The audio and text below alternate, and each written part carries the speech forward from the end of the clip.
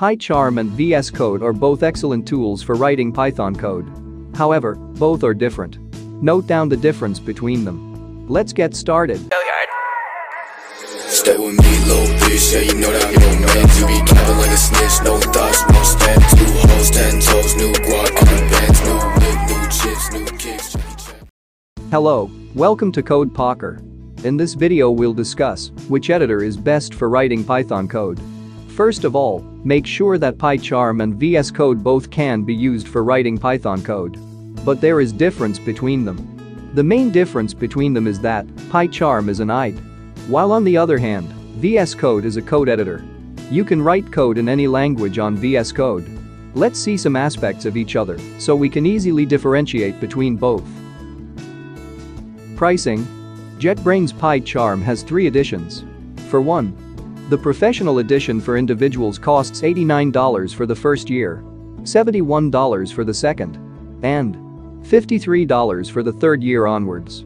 The professional edition for organizations costs $199 for the first year, $159 for the second year, and $119 for subsequent years.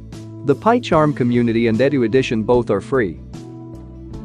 On the other hand, VSCode is an open source project and is free for commercial and private use.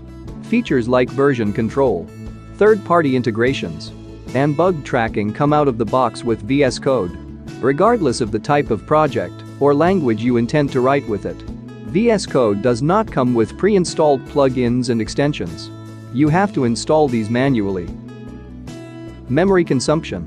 Downloading the community version of PyCharm requires about 359 MB, which probably doesn't seem like a lot.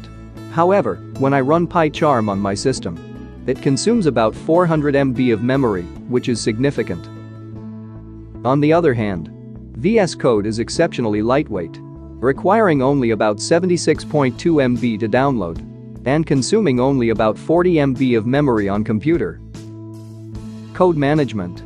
Code management in PyCharm is more difficult as compared to VSCode. It is because PyCharm is an IDE and more complex interface than VSCode.